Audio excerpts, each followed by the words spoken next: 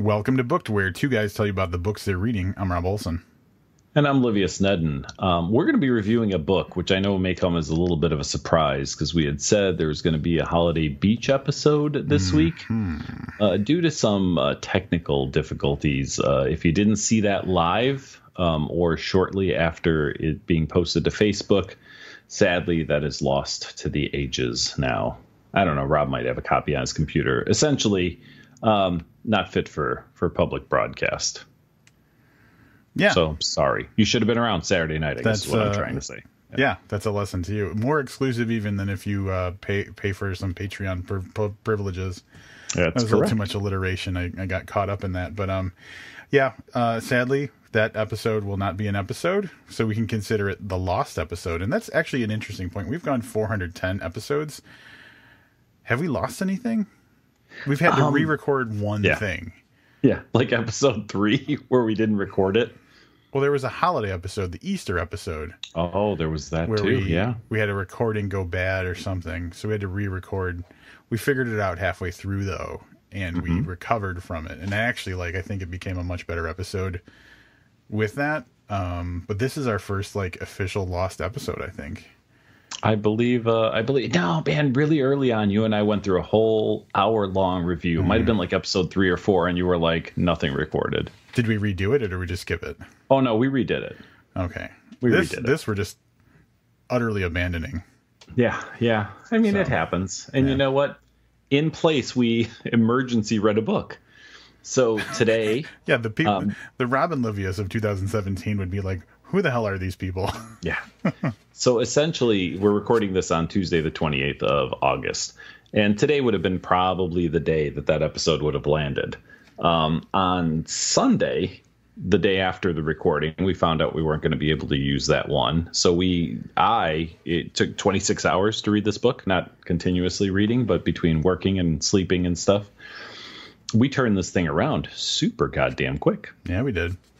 Proud of us. So, any rate, now that that's out of the way, let me explain to you what you're going to be hearing, because this might be a little weird for you. Rob had the idea that, let me back up a little bit. We have read some books by some people who maybe we haven't read other books from, or because we only read typically books that are very fresh and new, that we go, oh, this person has had some great books, so we're going to review their new book. And invariably, the new book is a letdown. Is that fair? Oh, all the time. It happens so much. So, or at least not to the level that we know this author is capable. Correct. Yeah. So Rob had the great idea that occasionally, and a lot, to be honest, in kind of like a filler episode fashion, sometimes we'll find ourselves with a gap week where we just don't really have anything slotted, that we take an author and read their most notable. Would that be a fair way to say it? Yeah. They're their best work. Yeah, their best work. What typically is considered, their most notable or best work. So that's what we're doing tonight. For people who aren't familiar, Rob is a huge fan of Kurt Vonnegut Jr. Has read everything by him, I believe, at least all of his fiction works. Is that correct? Yeah, all of his fiction and a majority of his essays. I have only read, I think, 2 of his books. I know Slaughterhouse-Five was one of them, and the other one eludes me, at Rob's behest many, many years ago, pre-podcast. But I have never read Sirens of Titan, and Rob chose this as is this commonly thought of as his best book? Or well, I know the first thing that people are going to say is that Slaughterhouse-Five would maybe be kind of heralded as his greatest work. It's definitely his most widely known work, but I would say that of the people who are familiar with the entire breadth of his work, Sirens of Titan is usually the most high regarded. So that's what we're going to be reviewing tonight. I am going to give you the bio for Kurt Vonnegut Jr. Kurt was born in 1922 and died in 2007. He was an American writer. In a career spanning over 50 years, Vonnegut published 14 novels, 3 short story collections, 5 plays, and 5 works of nonfiction. He is most famous for his darkly satirical best-selling novel Slaughterhouse-Five, which was written in 1969. That's more novels than I thought he wrote. Yeah. he didn't get popular till Slaughterhouse-Five was like his 6th novel, and that's when he actually became like a celebrity author. Like, he became a celebrated author 6 books in, which is pretty wild. Like, so it took him his first book was published in 1952, and he hit with Slaughterhouse-Five, which was 1969. So that was 17 years before he actually like really hit his stride. How did you get into Kurt Vonnegut? How did I get? Well, I mean, early 20s, I like to read a lot of books, and you just talk to other people who like to read books, and they're like, "Oh, you have to read Kurt Vonnegut." And then I think the first book that was recommended for me to read of his was Cat's Cradle, or maybe it was Breakfast of Champions. One or the other. I didn't like Cat's Cradle as much as I liked the other books, but I liked him enough to keep going with it. And within about a year, I think I'd read all of his 14 novels, and then I think 3 or so, all of his novels and his short story collections. Yeah, 17 books. And then I kind of picked away at some of the other stuff later on. But yeah, within about a year to 2 years, I'd gone through the 17 main fiction books. Now, from what I remember of the books that I read of his and this, they all kind of have a very similar tone, feel, cadence. Cadence is probably the word I'm looking for. Mm-hmm. After reading all those in a year, and I imagine you probably read them pretty much straight through, it almost had to be hard to like switch off and read something else. Yeah, he's got and I have a quote from Douglas Adams that we're going to go to later on that kind of, but like casual, very casual and like cynical almost, right? Mm-hmm. But like in a simple way. Yeah. So jumping from that to like reading Fight Club would be a little bit of a change. Yeah, no kidding. All right. Do you want to give everybody the synopsis and we'll get into this? Oh, it should be noted, because this book is nearly 60 years old, we are going to abandon our spoiler-free review pattern that we have. This is going to be spoiler-filled. So it's going to be more of a book discussion than a review. We're going to talk about it all the way through. So if it's something you want to read, I mean, I hate telling people stop listening, but probably stop listening, read it in 26 hours, and then come back and listen. That's probably the best advice I can give you. Yeah, let's be honest. You've had the better part of a century to read this book. No shit. So we're not going to feel bad about kind of spoiling it. But here's the synopsis of Sirens of Titan. It is an outrageous romp through space, time, and morality. The richest, most depraved man on Earth, Malachi Constant, is offered a chance to take a space journey to distant worlds with a beautiful woman at his side.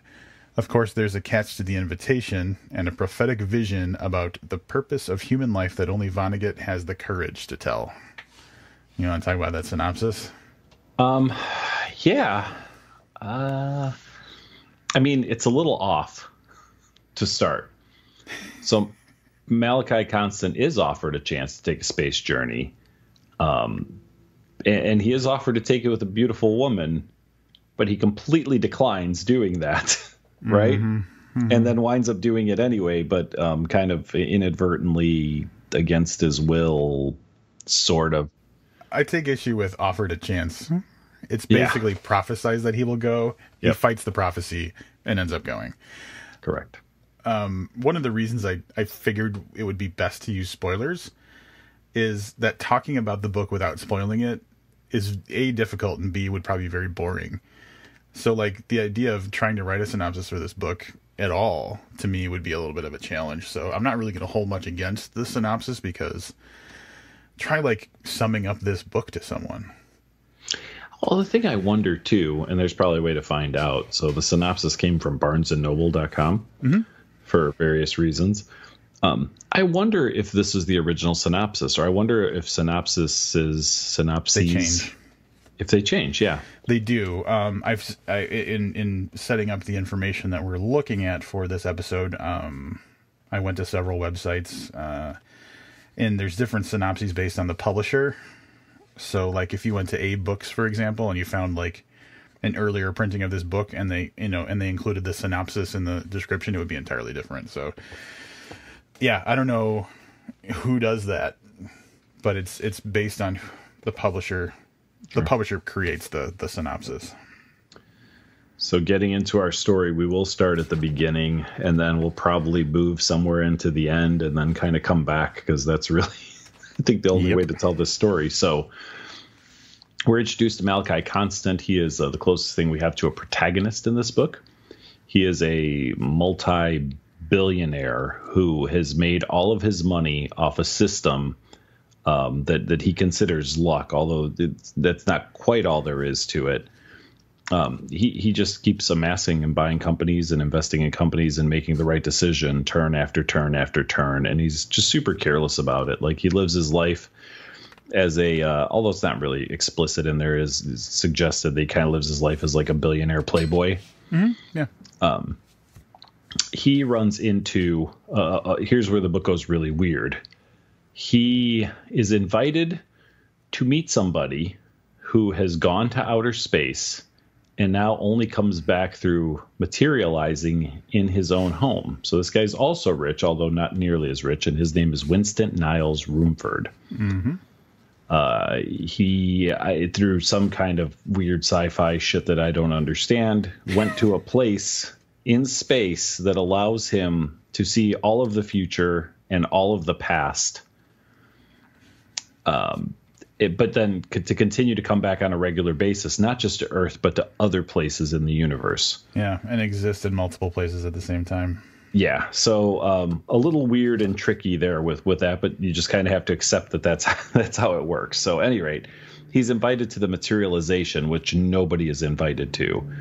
And Rumford explains to Malachi what's going on, but also explains to him his own future. And he tells him, you are going to go to Mars, then you're going to go to Mercury, then you're going to come back to Earth, and then you're going to end up on Titan. And through the course of all of this, you and my wife will have a child. And that's essentially the whole prophecy, right? Yeah. And because this guy knows the future, and it is believed that he knows the future because he is sort of demonstrated that. There are a lot of people that believe that all of this will come true, or that anything he says will come true. Malachi is not one of them. And he says, yeah, you know what? Go pound sand. I'm a billionaire. I'm perfectly happy where I'm at. No interest in going to Mars. No interest in banging your old lady. I'm just going to go do my thing. Winston's wife feels very similarly, that she does not want to be told who she's going to have a child with. And she also doesn't want to go to Mars. She just wants to kind of continue living her somewhat plush lifestyle. Man, you're really nailing this. So the interesting thing about it is, even though they both don't want that outcome, Malachi and Beatrice, who is the wife that was mentioned before, both do what they can to sabotage the potential for that outcome. So they kind of fight against the prophecy. And unfortunately, unfortunately for them, but as the story kind of prophesies, that does actually come to pass. Through a lot of in some ways, through the things that they did themselves. Right. Malachi, how long was that party? He threw a party that lasted 53 days, I think. Yeah. And the wife, with business dealings and other things too, tries to kind of sabotage the possibility of that outcome, and to no avail, because it eventually does happen. Mm-hmm. I just want to mention that one of the pitfalls of Malachi is during the course of this party, he starts giving one oil well to every hottie that's at his party, and he gives away 100-something oil wells over the course of 53 days. You get an oil well, and you can have an oil well, and you have an oil well. And the thing, what did the woman? He would give an oil well to any woman who said I'm a bigger whore than your mother, or something like that. Yeah, something like that. Yep. There was a whole drunken philosophy behind how it was okay to be a whore or something. I don't remember, but yeah. You find out later on that actually his mom kind of was a whore. Yeah. In in the oldest profession kind of way. Yep. She would. It's kind of interesting because I don't think there was quite enough in there about Malachi's dad. So here's what's interesting about him. He has an idea This is so crazy. He opens up the Bible and splits each Bible verse, or at the beginning of the Bible, at least each Bible verse into 2 letters. So in, I believe is the first word, right? In the beginning. Isn't that the first one? So it's in is I-N, and then the TH from the, and then the EB from the end of the and the beginning. And he rotates investments in companies whose stock market tickers are those letters, and just has ridiculous success, one after the other after the other. But he's not interested in being wealthy. He's a loner who lives his whole life in this motel room that he starts this in, like buys the motel, doesn't change anything. And then Malachi's mother she was a cleaning lady, right? Yeah, she's like a maid. Yeah, with whom he arranged for her to come by every 10 days and put out. Yeah, he paid her to have sex every 10 days. Yeah. So he has this thing where he winds up making $1 billion or whatever it was that his father actually made, with no interest in anything but working a system. Like, he is not what Malachi becomes. He is not the billionaire playboy. Like, he's got his constant, sex from this woman, and essentially doesn't leave his hotel room very often. So he's kind of an interesting character. I kind of felt like I would have liked to have known a little bit more about him. Yeah. So, and it's not long into the book before we actually start heading out to Mars, correct? Yeah, so through a series of misfortunes, Malachi and Beatrice wind up on the same shuttle to Mars, although they don't know it at the time. Malachi finally begrudgingly accepts because he is completely broke. And at this point, what the fuck, right? Beatrice, although I don't think it's ever made really clear, but it sounds like she's kind of tricked into it, or maybe even kidnapped into going to Mars. Yeah, because she's in a room drugged, so I'm guessing she definitely was taken against her will. Mm-hmm. Yeah, and in the course of the trip to Mars, which is, I'm guessing, way shorter than it would take, like, you or I in a spaceship to get to Mars today. He's having some drunken revelry with the other people on the ship, and they're talking about the only thing you can't do is go in this room. This beautiful woman is there, blah, blah, blah. And he's like, oh, I've had all the beautiful women, and like, this is back and forth. And finally he's like, well, I'm going to conquer this woman. And he basically rapes her. He date rapes her minus the date. So I guess it's just rape. Yeah. Yes. Mathematically speaking, if you put date rape on one line, you put a little minus on the next line. And yeah, that's, well, I was thinking, you carry the one. Usually there's drugs involved with the date rape. Yeah, that's true. And there was drugs involved. So that's where I wasn't trying to minimize. I got you. The hideousness. Yeah, let's stop there for a second before we move on from that. That was a little jarring. Yep. Like, I know we were supposed to feel a little bit. The book is written in a way where you're supposed to kind of feel like, well, Malachi just keeps lucking into shit, and you're supposed to not really like him. But honestly, up until that point, I felt like he was a really likable guy. He's just giving out oil wells, and even his interactions with Beatrice, like when it's just the two of them, and and they're kind of telling each other off. Like, I was like, I kind of like this cat. Like he's okay. So I didn't feel I didn't like him. So it was super jarring. And I don't know if that was maybe in 1960, whatever year this was written, maybe a character like Malachi was just completely unlikable from the way the story's told. And maybe it wasn't. I'm wondering too. Yeah, the book was published in 1959, so you have to imagine this is a 1950s gentleman. Like, women definitely that had a different kind of station.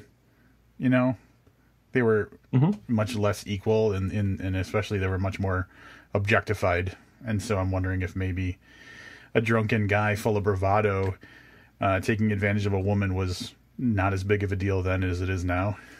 Oh, see, you're going the other route. Right. I was going maybe he was more unlikable before, but, because of because of the fiction we take in now, or movies or whatever. I was like, oh, this guy's all right. He's a little bit of an exploitative billionaire. Like, I kind of like the guy. Yeah. So either way, a repulsive act, obviously. But then he does feel remorse about it to an extent. Like, he feels kind of repulsed by himself. But then they're in Mars. Like, suddenly they're just, it jumps forward like 8 years, right? Or 6 years or something like that. Mars is weird. So Mars has been colonized by people from Earth. to build an army to attack the Earth, which I realize sounds a little crazy, and it is, but it all serves the greater purpose of the story, right? Yep. One of the interesting things there is that most people, so either you're put in a leadership role, and then most of those people get to keep their memories and their personalities or whatever. Everybody else, essentially, their little mind is erased, like you would take a melon baller to a honeydew or something, right? Like, it scoops out all your memories of who you are, and you're implanted with an antenna, which controls all of your activity. So when it's time to march, you march. And if you don't march, you get like a terrible, terrible headache, like just debilitating pain. Yeah. So that's where we run into Malachi again in this jump forward.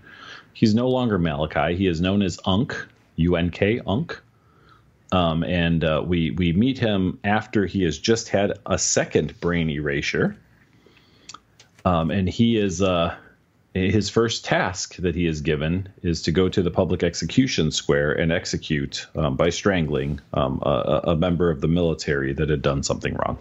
Yeah, and the on Mars part of the book is weird because it's very stark and very almost dystopian, even though it's not dystopian, but you know what I mean? Like it's a dreary, bleak future kind of thing. Mm-hmm. And yeah, so like the whole idea is the Martian army feels that the best way to be effective is for people to not think. And so they just basically wipe everybody's memories out. The only exception is there's some secret kind of planted people within the common army who are actually people who are in control, regardless of the rank that they carry. And they're people who don't have their memories erased. And they control their, whatever you want to say, group that they're in. Mm-hmm. Yeah, they're essentially leadership kind of undercover, though. Yeah, they're like undercover boss. Yes. But, yes. Yeah. But with like a mind zapper. And there's the story on Mars is kind of brief, but basically after the execution, Unk, as he was killing this person, the person whispered something to Unk about a location of something. So when he has a free moment, he goes to the location and he finds a letter written to him from the first Eric Sanders. From the first Eric Sanderson, yeah. From an earlier version of himself, basically saying like, here's this, be careful of this. It's almost like the Memento of the movie, mm-hmm. like don't believe their lies kind of thing. Like he's guiding himself through how to act and how to survive and what's good and what's bad and everything. And based on that, he decides he's going to find his wife and kid that he discovers that he has in this letter and get away. And not long after this whole public execution is when the army of Mars is going to mobilize to attack Earth. So not a lot of time spent on Mars, but a lot of weird, strange things do happen. I don't want to keep detailing the book. This book is fucking weird. It's really weird. So suffice it to say, and we'll talk about some more things as they come up, I guess, but the prophecies all come true. Yeah. And this is where I kind of want to spend a little bit of time, and maybe you have some insight that I don't, or whatever. But I will say this is probably the fourth time I've read this book. Okay, which is good, because sometimes knowing when you're going in, there may be clues mm-hmm. To things that I missed, not really knowing. I mean, I had a good idea where the story was going. You know, I mean, the second that they both end up on that ship to Mars, I'm like, oh, I know we're going to Mercury. I know we're going back to Earth. Yep. You know what I mean? Like I had that feeling. Yep. The way it works out, it's Winston is prophesizing the future. So basically it's treated as destiny, and that no matter what Unk does, he's going to follow these steps. Correct? Yeah, because Winston knows what the future is. So, but Winston is also making the future happen. So this becomes one of those really tricky things about, and I'll call this time travel, because Winston can exist in multiple places at once. But really, when he's telling the future, I had this challenge throughout the book that I kept running into of, can Malachi actually break what happens? I had a feeling he wouldn't, but because Winston controls the entire narrative, so everything that happens, although it's prophesized in the future, all of it is due to what Winston is doing. So I'll give you some examples, right? And I'm sure there's more than this, but he only winds up on Mercury because Winston programs the ship to go to Mercury. Yep. He only gets out of Mercury because Winston tells him how to get out of Mercury. Mm-hmm. Right? He winds up back on Earth, and then Winston manipulates him into going to Titan. So, I mean, everything is done by Winston manipulating it. So I understand that Winston can tell the future, but there was nothing in this book, at least that I caught in my reading, that indicates that it was fate, because it was Winston manipulating it at every turn. So that's kind of like me saying, hey, I can tell the future. Next week, we're going to review this book, and we're probably going to do it on Tuesday. And then I already know what book we're reviewing, and I already know what date we're going to, you know what I'm saying? Like, and then I call you up and say, hey, we're going to do this. We're going to do it on Tuesday. And you go, okay. And I go, well, see, I predicted the future, which is a lame example, but that's a little bit like how I felt about Winston's prediction of the future, is that he was making it occur. Yeah. So it's a little less fate than manipulation by him. If that were the only layer of manipulation, you'd be right. But you have to consider the layer of manipulation on Winston, which is Tralfamador. Yes. And so that's where it gets interesting because, like, especially, so basically we'll fast forward through like scenes of the book. Mars attacks Earth to spectacular failure. Almost everybody dies. And the whole plot of Mars attacking Earth was basically to unite Earth in a single brotherhood against a common foe, so to bring the entire world together. And it was successful for the most part. So it's like The Watchmen, right? That Alan Moore comic book. I can't say for sure because I tried to watch the movie once, and I don't even think I saw the whole thing. So. Well, okay. So anyway, there's a plot similar where there's this giant monster that's supposed to like bring the world together to fight this giant monster, and then we're not fighting each other. Same kind of thing. And that was the goal of Mars attacking Earth, was to bring Earth together, united in a religion that was created by Winston, and which I guess we should pause there. Which is really kind of like an anti-religion. Yeah. It was called, what was it called? The Church of the Uncaring God. What was it? The Church of God, the Utterly Indifferent. Yeah, that's it. Yeah. Yep. And that's the whole, like, and that's very Vonnegut. I will say that right now. But yeah, so like, that all works out. The ship takes them to Mercury, and then they're kind of marooned there for a while, and that was just because Winston didn't want Malachi to get killed in the initial attack on Earth, and he wanted to set up the return of the space traveler later, the reveal that it was Malachi Constant, so that, Earth people would learn a lesson. Malachi and B would flee to Titan and live out their days there. And that all happens. Like, it all happens according exactly to what Winston Niles Rumford wanted to happen. And it's really in the last, 40, 50 pages, really, where, like, the other layer of the more insidious kind of layer of manipulation is revealed when everybody's on Titan. It's revealed that Winston is always on Titan, even when he's in other places, so he's kind of, like, consistently living there with an alien named Salo. You say Salo or Salo? I say Salo. I was saying Salo in my head, but I'm okay with it either way. Either way. Who has the skin that looks like a tangerine, but he's a robot. Really kind of freaky the way it was described. 3 legs, a bunch of eyes, no arms. Yeah, and his head is on a gimbal. Yeah. Do you know what a gimbal is? I mean, if it's the kind of thing, yeah. I know what a gimbal is. Used with like a camera or whatever to keep it steady. Yeah. And that was kind of interesting. His head would just kind of flip around on the gimbal. There's some pretty weird shit happening there.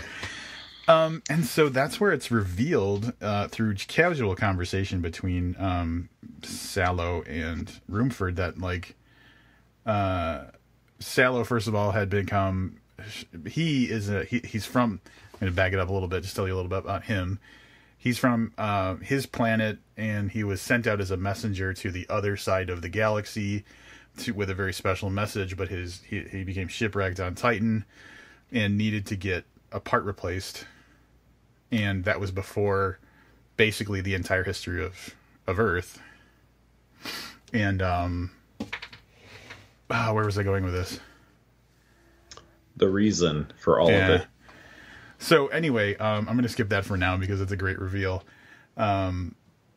He is the means that Rumford needs to make the whole Mars thing happen. His spaceship has something called the Universal Will to Become, right? Is that what it was called?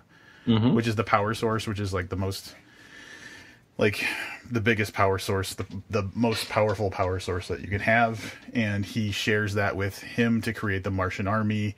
The Martian army's ships are based off of Salos. So everything, and he even helps kind of plan the attack and helps kind of figure out how to recruit people. So Salo basically helps make the entire Mars attack happen.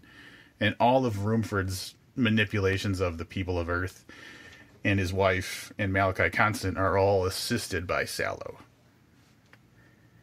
I want to say that one of the disappointments I had in this book was that we didn't really meet Salo, although he was mentioned. That it takes, like you said, to the last like 40 pages or whatever. Yeah. It's the last 15% of the book, I think, that Salo actually becomes a character. Because I really thought he was one of the most interesting characters in this book. Mm-hmm. And I'm not going to, I mean, we talk about character development or whatever. Quite honestly, he's probably one of the better developed characters in this book, too. 100%. Yeah, and it's a little disappointing that you meet him and you're like, this is a great fucking the fucking book's over. Essentially. So did you hear that lightning outside? Holy shit. Yes, I did. That was on my side, right? Yeah, it was, because it sounded like you were fucking banging your desk around or something. It made me jump. Yeah. Don't bad talk Salo. Yeah, no kidding. So that's his kind of effect on Rumford, but the backstory that we learned that even Winston didn't know, that we learned first and then Rumford eventually discovers, is that when he became marooned on Titan, Salo messages home and says, "Hey, I need this part." He gets a message back saying, "Hey, we got you covered." And there's some kind of back and forth messaging about that. And the way that the most efficient way for his planet to get him the part he needs is to basically manipulate Earth's population in a way that will have them create the part and get it to Salo. So like so many of the significant parts of human history were the home planet of Salo trying to get the civilizations to help fix the maroon ship, which is just like pretty fucking crazy, right? Yeah, and for anybody who's not clear, not that you didn't do a good job of explaining it, can you hear the rain? Does rain? Wow. Yeah, the rain is just pounding the shit out of the fucking window. That's awesome. All right, we may have to pause. Yeah. Yeah, let's pause for a couple minutes if you don't mind, and see if that passes, because I can hear it through my headphones really clearly, so I imagine it's coming through the mic.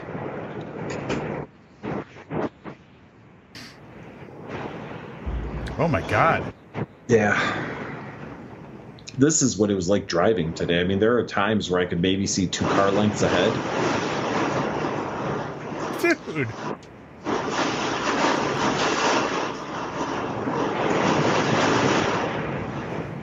Yeah, I guess stopping the recording is probably good too, because there's always a chance of a power outage, and you're on. That's what I was thinking. Yeah. Yeah, you're on a desktop computer, so.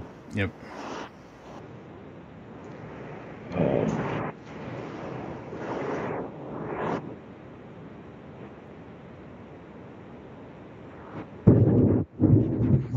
Yep. Once, so did I? All right. So when I was a kid, during a thunderstorm, once I got the whole explanation of like, what's happening? What's that noise? And I got the whole like, the man upstairs is bowling. Yeah. Are you there? Did I lose you? Uh-oh. Libius. Hey, buddy, you with me?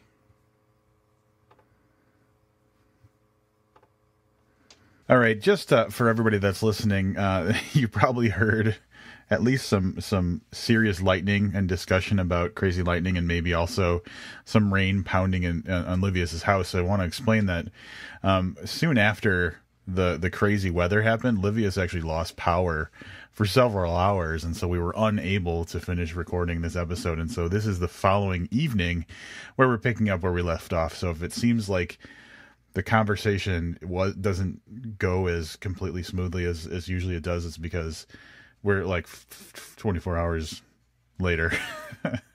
First of all, I'd like to say, so this is the longest it's ever taken us to record an episode. So there's a historic moment. Yeah. Also, I think it's adorable that you think most of our conversations go smoothly. Oh, I think they do. I have to listen to them multiple times, and I think they do. Oh, that's true. You do listen to them more than I do. Maybe that's I don't know. Yeah. All right, but before we get back into it, Rob so I had to message Rob and tell him, hey, my power's out. And then he launched very passionately into telling me this story about his childhood, which is super fitting because of the weather issues and stuff. And I think, Rob, would you kindly take a moment and share that with our listeners? Yeah, as Livius and I were kind of, and I'll put what we had in the recording. We were talking, but like we were giving ourselves a buffer before we started going back into the episode. I started talking about how when I was a little kid, and I'm talking probably like, pre-kindergarten, it was like super stormy and there was lightning happening and everything. And I was raised not religious, but anyway, so I asked what the noise was, and the answer was, oh, the man upstairs is bowling. And it's like, it's a cute thing to tell kids or whatever. But having not been raised religious, I didn't have the context of like calling God the man upstairs. And so I literally thought as a kid that like the guy that lived above us was bowling. And it was like, I was like, well, that's rude. Like that was why doesn't you just cut that out? That is such a cute story. That happens a lot with kids. Yeah. Like as adults, we kind of forget how to speak to children, and like, what's the word for that? That would be like, it's not even an analogy. What is that called? It's not allegory. I don't know what it is. Maybe it's allegory. At any rate, we forget about those things, right? And kids are super, super literal. That's all they understand. Yeah. So yeah, it can be adorable. That's also why Rob has never had an upstairs neighbor ever in his whole existence. Like these sons of bitches are always bowling. Yeah, exactly. It's like clockwork. Every time it rains, they're like breaking out the bowling balls. He's talking to you. You're about to sign. At least you go, hold on a second. Is there anything in here that prohibits bowling? They're like, what the fuck are you talking about? He's like, I don't want to live around someone that's bowling. Then I signed the lease. That shit when I was a kid. Cut to like 3 months later, I'm calling my landlord. You son of a bitch! You told me there would be no bowling. Yeah, no kidding. All right, let's see if we can get this bad boy back on track. Hopefully, the weather. I checked the weather. No rain in the forecast, good. So we should be okay. I was out of power, by the way. It was 2.5 hours, so it was not a brief stint, although definitely not the longest I've ever gone. Wow. Yeah. So we were talking about Sallow and his Tralfamadorian race. So I wanted to elaborate a little bit, and I know this is a little spaced out now because of all the stuff that happened, but Rob had said that they used the human race to get this part to fix this ship, which is very true. I'm going to give you just a couple of examples, but really, he crashed on that planet and sent a message like 2,000 years ago or 3,000 years ago or whatever it was. So it was a really long time ago. Essentially, the gist of Vonnegut's book is that everything we've done has been in service of getting this part to Salo, whatever we decided on, for his spaceship. So, for example, like the one that I really liked was Stonehenge was a message saying your part is on its way or something along those lines, because he can see Earth through some kind of telescope on his ship or whatever. So they would sending these messages, and that the whole thing was formulated by them to get him to continue on his journey, which is really interesting because it goes back to that seeing the future thing a little bit.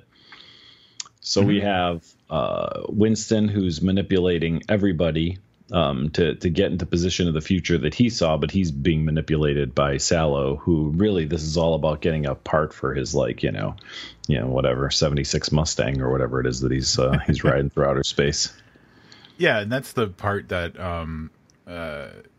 kind of, it doesn't excuse the actions of Rumford, but at the same time, he's being influenced, and he, in his conversation with Sallow, in like a very bitter conversation with Sallow, where Sallow discovers that Rumford knows more about the Tralfamador influence than maybe he let on. He basically, acknowledges that, the things that he was doing, whether they were or not, he has no way of knowing if he chose to do them or if it was the Tralfamador people influencing him. So it's like this cascade of like this alien planet is influencing Earth for its selfish needs, which includes influencing Rumford, who then influences Earth for his selfish, kind of goals and stuff like that.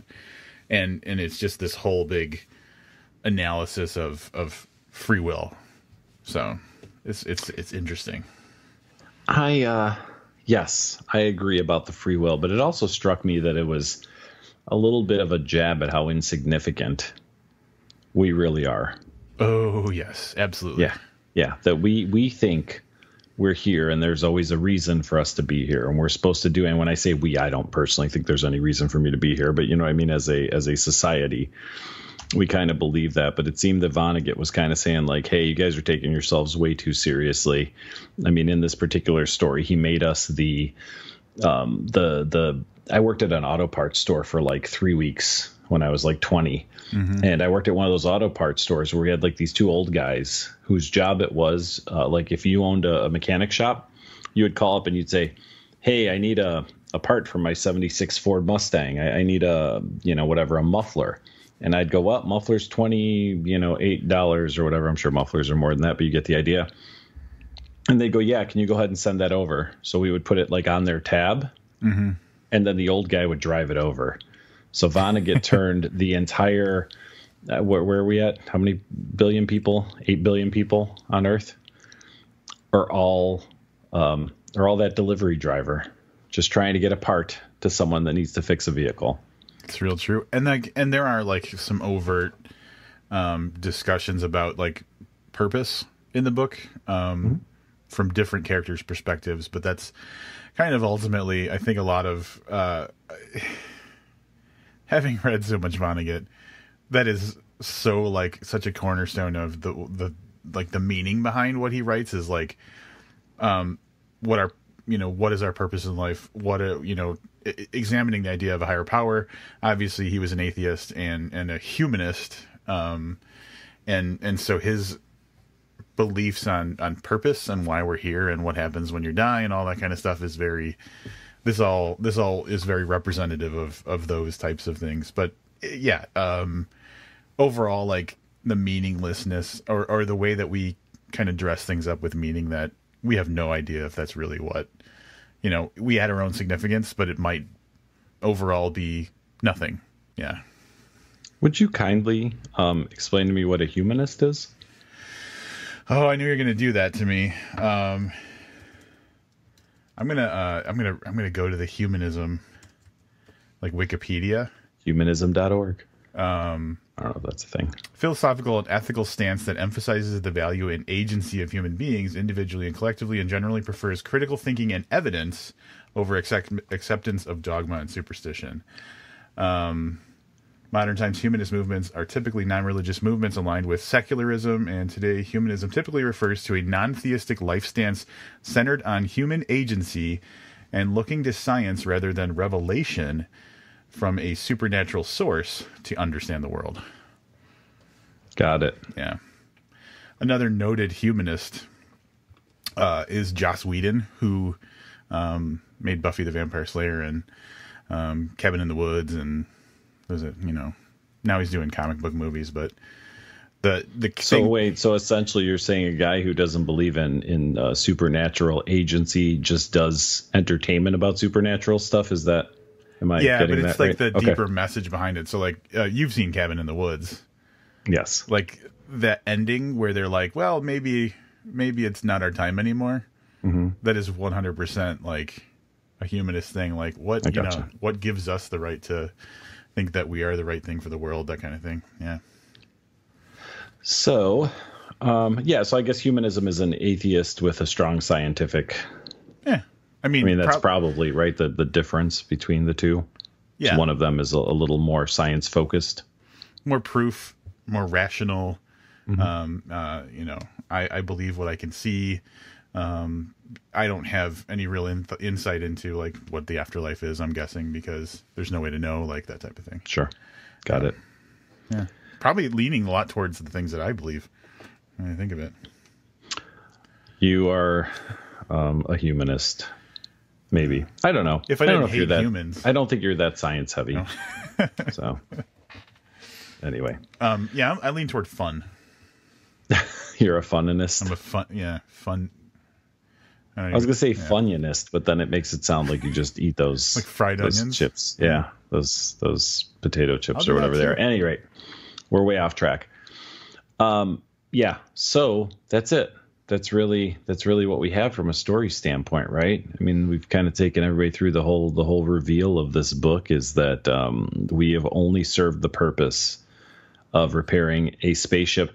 I guess it merits touching on that we do find out what the message that Salo is carrying across the universe is. Mm-hmm. Yeah. And it's a message that just says, "What up?" It says literally greetings. Right? Yeah.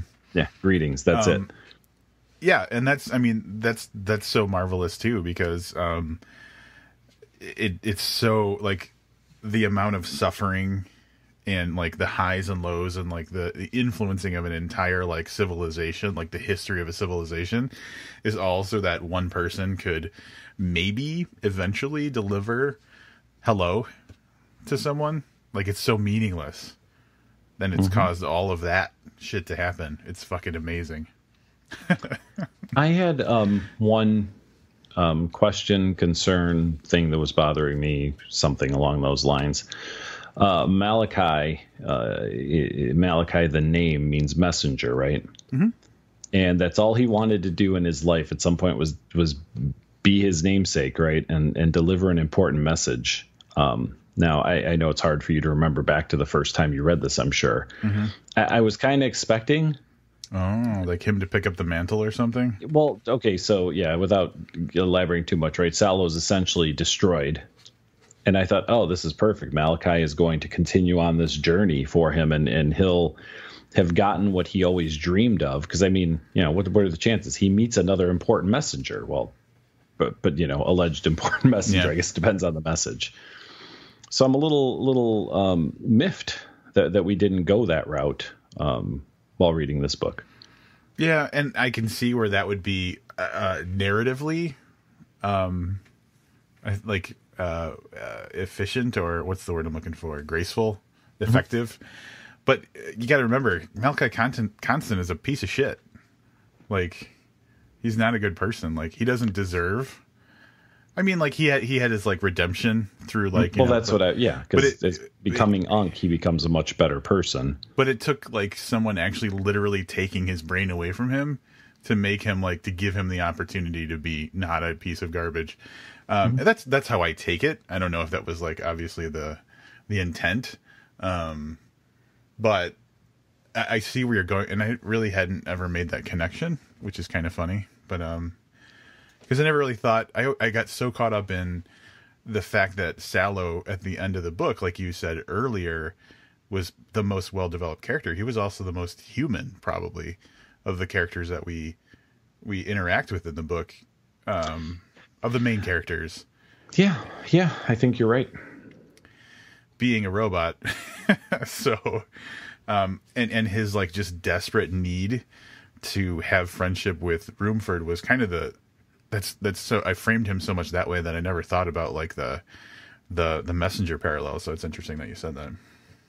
Well, yeah, and even Unk, we'll call him Unk for the sake of this. Like he wants to, save his mate. And he wants to save his son, but I think almost more out of a sense of duty than a sense of caring. The only character he cared for, I forget his name. It's the guy that he kills. Stoney? Is it yeah, Stoney? Stoney Stevenson or something like that? So yeah, his relationship with that we don't really see at all essentially in the book is the closest thing to a real relationship other than Sallow's, adoration of Winston. Right.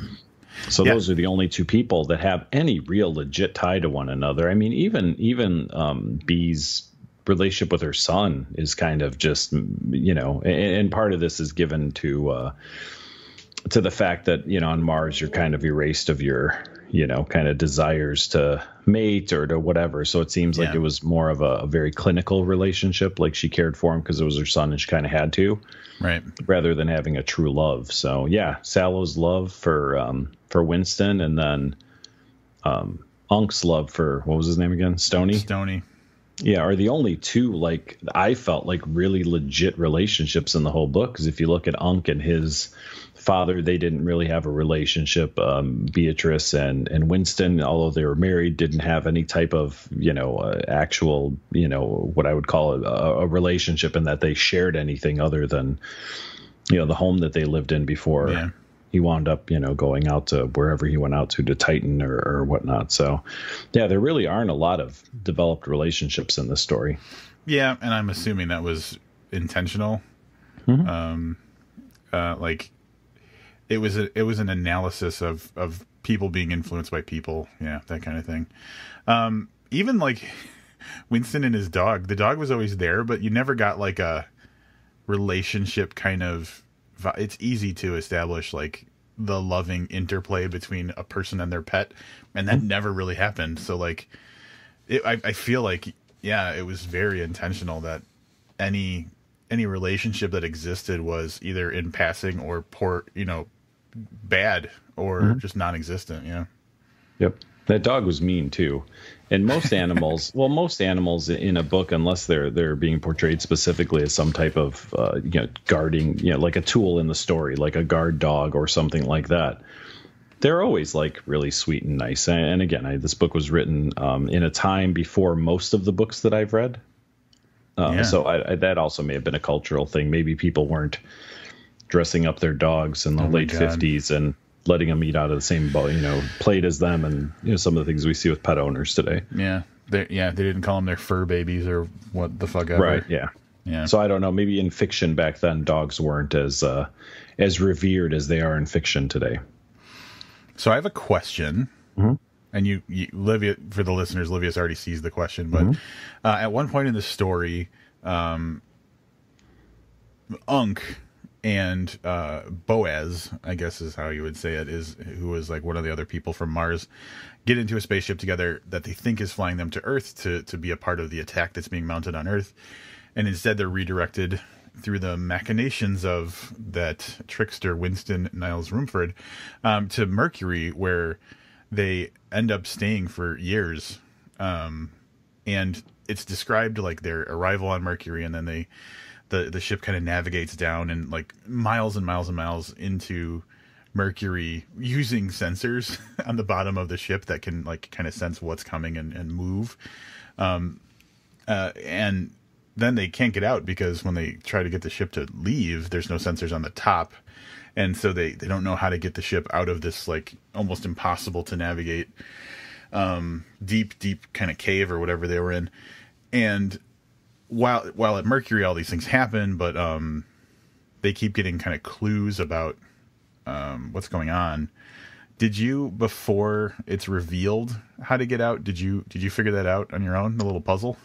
I did not. To be honest, I didn't try. But when I saw your question in the notes, I thought to myself, I really gave it some thought, and I would have never come up with that because I'm still not clear on how they were able to turn a spaceship that could carry them upside down. You know what I mean? Yeah. Like logistically, I was like, did I miss it? Well, let me think it through. Now that I know, let me ask, could I have solved it? And I was like, I would have never come up with that. Yeah, I got it right away. Like the moment they were like, The moment they posed that the trouble was posed as there's only sensors on the bottom, I was like, well, they just need to turn it upside down. Yeah. So it's just, I'm not trying to, it wasn't me being like, I'm smarter than you. No, it's quite all right. I mean, look, if you're ever stuck on Mercury, if we're ever stuck on Mercury, likely we'll both be together. So as long as you can figure it out, then it doesn't matter if I'm gonna be the one. I'm flipping that ship. You're gonna be the one that's falling in love with like little weird like vibration leaves or whatever. I liked them. Yeah. I sadly left my Kindle in the other room, but I had a note about them and they're just their name. But yeah, I thought they were kind of interesting creatures. They were kind of harmoniums, right? Is that what harmoniums? Yeah. So they were essentially like starfish that could change colors and arrange themselves in order, right? I mean, that's pretty much, that's pretty fair, accurate description. But they love music, so much so that they can overdose on it. And there's just some great stuff in there about Boaz figuring out that it happens and how to keep from killing the harmoniums. Like he sets up a whole elaborate thing so that he can play music that they love so much and they love him for it, but that, you know, they can also overdose on it. So his kind of inner monologue on saving them and the lengths he goes through is actually pretty adorable. Yeah, that was good. It was good. I think we're good. I don't have any quotes or anything. I think we examined the story pretty well. Mm-hmm. Do you want to do wrap-ups? I have a quote from author Douglas Adams about the book, but I don't know where to put it in, so I can let's do it after wrap-ups. Got it. Yeah, I will go first. Not my first foray into Kurt Vonnegut. Like I said, this is probably the third one, but the other ones were easily 15 years ago, if not even longer than that. So I kind of had an idea of the writing style, and you know, so none of it was a huge surprise. This was more outer spacey than I care for and that I'm used to from this author, but it did basically serve the interest of the story. Something interesting that occurred to me while I was reading this is that if this book felt less like a fiction story and more of like a fable. And when I say that, not just because of the things obviously pointing out the flaws in humanity or how we think or any of that stuff, or, you know, I mean, there's a lot of great insight into humanity in the book, but more in the way it's told. Like, and Rob and I talked at length about this. There's very little character development. There's really nobody to get attached to. We know we're supposed to be following Unc, but really he's not likable enough, in my opinion, to be a true protagonist that I like root for through the whole thing. It just it felt very much like a fable. Like, this story isn't a story you're supposed to enjoy. This story is a story you're supposed to learn something from, and in that way, I think it does all right. There's definitely some memorable things, and like I said, the guy is a solid writer with really super solid insight into people. And how human beings think and how human beings work and stuff. So he definitely knows his source material, because this wasn't about outer space and it wasn't about weird time travel and it wasn't about a guy getting a ship fixed. Really, it was about the human condition. And I think that he has a really good grasp on it. Yeah, the sci-fi stuff was a little heavy-handed for my tastes. But then again, any sci-fi is. Overall, I mean, I enjoyed the book. I'm going to give it 4 stars. Wow, that's way higher than I thought you were going to go. No, it's an enjoyable story, but you get what I mean, though, how it's not like other books we read, in that so here's a book that's maybe 250 pages. You said you read a paper copy, right? Do you know offhand? I just had it in my hand. 326 pages. 326 pages that covers what, 40 years? Yeah, like a lifetime, almost a lifetime. Yeah. Yeah. So you know what I mean? There's not a lot of time for conditioning you to characters and small everyday interactions. I mean, so we've read a book here that took place in less than 24 hours, and now this one has covered 40 or 50, 60 years, whatever it was. So, I mean, there's a difference in how those stories are told. Yeah.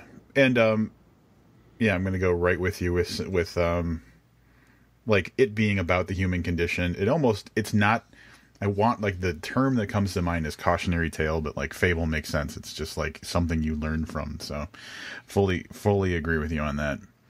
I'm probably going to keep it short with my wrap up because A, I chose the book, B, huge Vonnegut fan, C, I've read this book several times, so we all know I really enjoy it. The thing for me that I think is so great is, and I'm surprised you didn't mention it, Livius, but like the book, for almost the majority of it, you don't really know why you're reading the story. And then when the whole kind of interaction on Titan at the end reveals like the intentions of the Tralfamadors and everything, it all kind of clicks into place and you're like, wow, how meaningless was everything. And so there's that kind of the moment of that reveal I found just so great. And it kind of snaps your understanding of why the story is being told all into perspective, and it kind of forces you to reevaluate a little bit what you read. So I just find it to be, especially considering it was his second novel he ever wrote, fucking incredible. And it definitely is the type of story, like Livia said, you're not reading it because you're in love with the characters. You're reading it because, yeah, like you said, you're going to learn something from it. So love the book, always have, and I'm pretty sure I will continue to love it, assuming I'll read it again in the future sometime. So 5 stars. I will say, no slight to your love of this book. I'm surprised because I don't find it to be the type of book that I would consider rereadable. Funny that you should mention that. Well, I know that you're not typically much of a rereader in general, right? Correct. Whereas I'm happy to reread stuff over and over again. Same thing with TVs and movies. I'll watch them over and over again. Quote from Douglas Adams, who, for people who aren't familiar, wrote the Hitchhiker's Guide to the Galaxy series of books and then several other books, and is another one of my most favorite books or authors ever. This is what he said about the book. Sirens of Titan is just one of those books. You read it through the first time and you think it's very loosely, casually written. You think the fact that everything suddenly makes such good sense at the end is almost accidental. And then you read it a few more times, simultaneously finding out more about writing yourself. And you realize what an absolute tour de force it was, making something as beautifully honed as that appear so casual. And now it seems like my comment was manufactured. I saw you had a quote from Douglas Adams, and I swear I didn't read it. That's I was great. like, all right, he's got something he wants to talk about Douglas Adams. Like I didn't actually read the context. Yeah, I could see. I guess now that you say that, and the more I think about it, I could see that it would be a different. You would probably find some other things happening in it once you know the outcome. Right, you're looking for how is he setting this up? What clues is he giving me? That type of thing. Yeah, absolutely. Yep. Yeah, so I guess in that sense, I retract what I said. I guess it probably does have some readability value from that standpoint. There you go. Sirens of Titan. We didn't even, you know what I'm disappointed about? We didn't even come up with like a hot seat name for this type of episode. Yeah, it's true. I mean, we've had such successful ones in the past.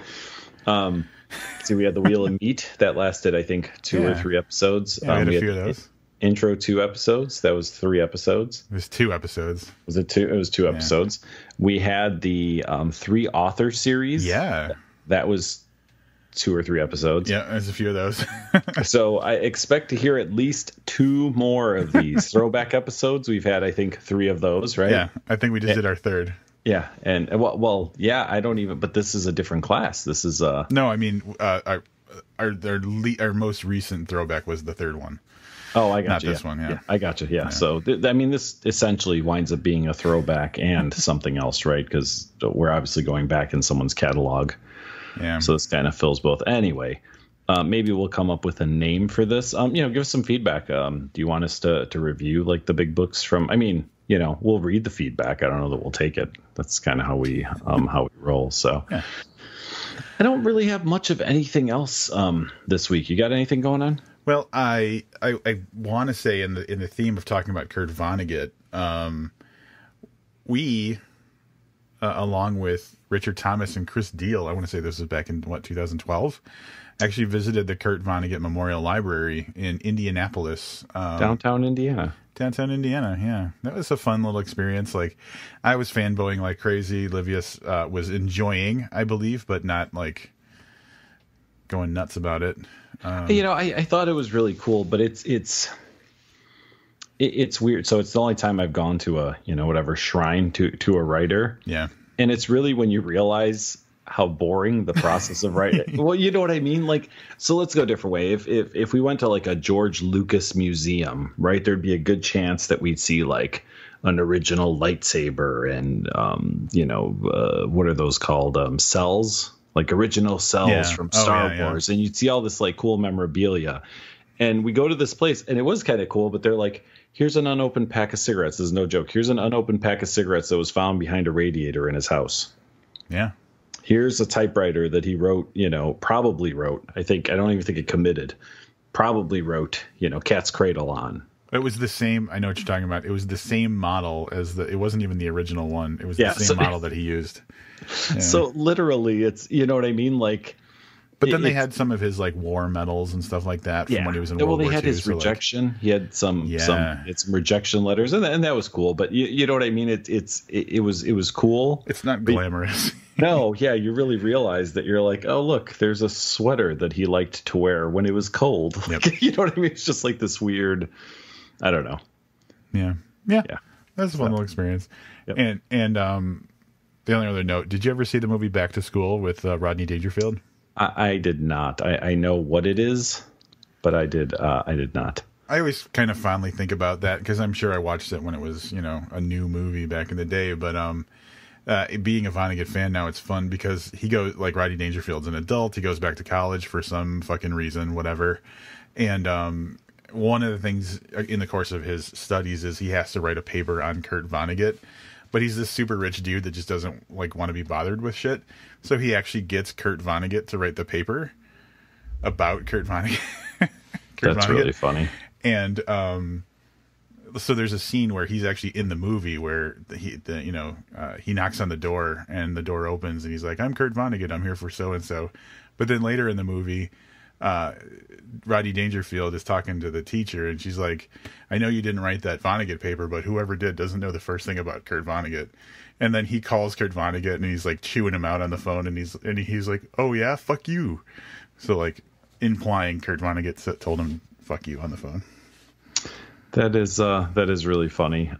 It's Kurt Vonnegut. He looks like Einstein, right? Am I picturing the right guy? Yeah. Yep. Okay. Kind of crazy haired. Yeah. Old looking dude. Yeah. Yeah. All right. I was just trying to put in my head that was getting the right image of the guy. Yeah. Yeah. So that's it. That's I think that closes out the Kurt Vonnegut chapter of Booked, right? Unless he comes out with a new book. Well, what is on the horizon for Kurt Vonnegut? Do we have anything coming? Anything you know of? No. I mean, I'm sure that they're going to re-release things and release previously unreleased stuff, but yeah. So I have a question. Still dead. How are you? Are you familiar with are there a ton of Kurt Vonnegut movies made from his books? Several of his movies have been adapted very poorly throughout the years. I don't think that there's ever been one that was like really, really well done. This book actually was. There's the Sirens of Titan. He sold the option for the movie to Jerry Garcia, like back when the Grateful Dead. I'm assuming in the 70s or whatever. Yeah. Who.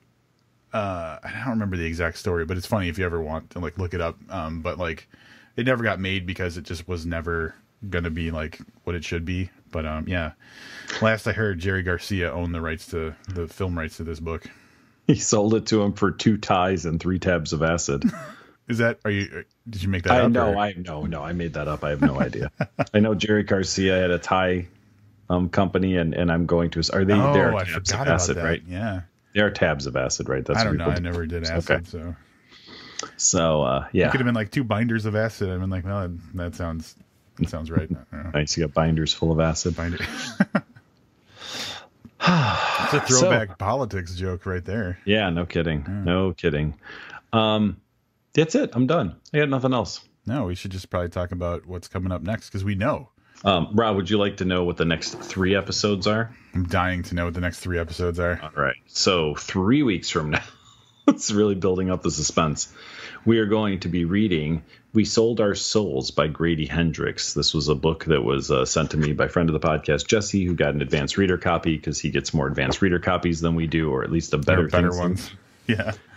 And this is a novel of supernatural horror and pop culture by the author of Horror Store, spelled horror and then STO with the little dots above it, R, like Motley Crue or whatever. Mm-hmm. My Best Friend's Exorcism and Paperbacks from Hell.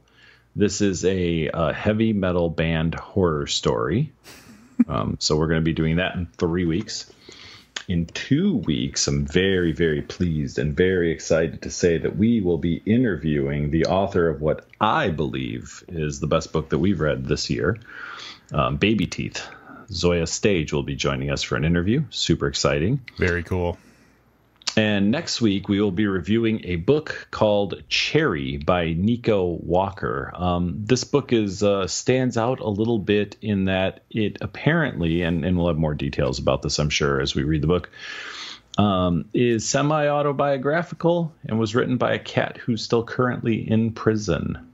So, spoiler alert, Rob, I think I know how this book ends. You think the protag's going to jail? I think the protag is going to prison. I gotcha. Oh, wait. What's the difference between jail and prison? Jail is the local place that they send you. And unless things have changed in the time since I studied criminal justice, 2 year and under sentence is served in jail. 2 years and above, or whatever, above 2 years is served in prison. Okay. Which one's the clink? That would be prison, would be the clink. Gotcha. So whenever you see a movie, no movie has ever taken place in jail. Jail is lame. Like, jail's not dangerous. Well, because like people don't stab each other in jail, because then you go down for murder and you go to prison. So when you're in jail, You're like, all right, I've got 18 months or I've got 12 months or whatever. So there's no, you know what I mean? I shouldn't say that it never happens, but you get what I'm saying. The stories aren't as interesting when you're temporarily, it's not 20 to life. You know what I mean? So in Banshee, that was jail. That was prison. Well, no, he got out of prison, but then he was the sheriff, and the sheriff had those cells. Those were jail cells. Yes. Okay. Yes, correct. Yeah. Well, and that's probably more accurately, that's probably like local holding. Like somebody who was convicted of something would probably go to a bigger place. So like we have jails, like exactly. Gotcha. I didn't know you studied criminal justice. I was just fucking with you. Really? Are you serious? We've never talked about this. I'm guessing not. Yeah. All right. Yeah, I mean, for a few semesters when I was a much younger Livius. You have a much more interesting life than me, I think. So, but yeah. So, at any rate, I get the feeling he's going to end up in prison, just like the author. So, at any rate, I will also let you and readers know I'm at like 72% of this book. That power outage last night got me jump started on next week's book. I'm almost done with it. So, yeah, I had the day off today too. So I read like 30% last night while there was no power, and then I read another 40% today. So I'm pretty much ready to review it. That title, Cherry, always makes me think of there's a band called the Chromatics, and they have a song called Cherry, and I really enjoy it. Yeah.